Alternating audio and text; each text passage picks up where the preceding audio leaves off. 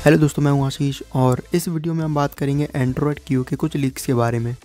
तो दोस्तों, Android Q के कुछ फीचर्स थे जो पहले लीक हो चुके हैं।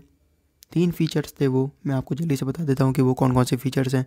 तो दोस्तों, डार्क मोड हमें फीचर देखने को मिलेगा एंड्रॉयड क्यू में, डेस्कटॉप मोड देखने को मिलेगा और रिवैम्प परमिशन हमें देखने को मिलेगी। हमें मालूम है कि ये 3 जो मेन फीचर है एंड्रॉयड क्यू में हमें देखने को मिलेंगे। तो दोस्तों, अभी कुछ न्यू फीचर्स आए हैं जो कि हमें हो सकता है कि एंड्रॉयड क्यू में देखने को मिले। जैसे कि आप स्क्रीन में देख सकते हैं कि आपको यहाँ पर new font, new icon shape और एक्सेंट कलर देखने को मिलेंगे नोटिफिकेशन पैनल के अंदर। जैसे कि आप स्क्रीन में देख सकते हैं, आप फोटोज़ को देखकर समझ जाएंगे कि मैं क्या कह रहा हूँ। और दोस्तों, एंड्रॉयड क्यू में गूगल काम कर रहा है फेस आईडी के फीचर पर। मतलब कि दोस्तों, होने क्या वाला है, जैसे कि आपने पोको F1 को देखा होगा, MI8 को देखा होगा और भी आपने आईफोन X को देखा होगा, जिसमें आपको डेडिकेटेड एक बायोमेट्रिक फेशियल ऑथेंटिकेशन सिस्टम मिलता है।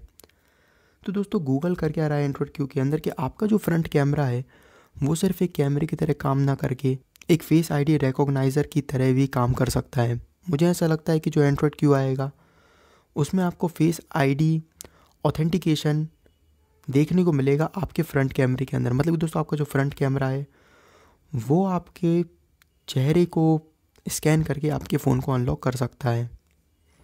तो दोस्तों, ऐसे कोई फ़ीचर के ऊपर गूगल काम कर रहा है और हो सकता है कि हम ये बहुत ही बढ़िया फ़ीचर एंड्रॉयड क्यू में देखने को मिले।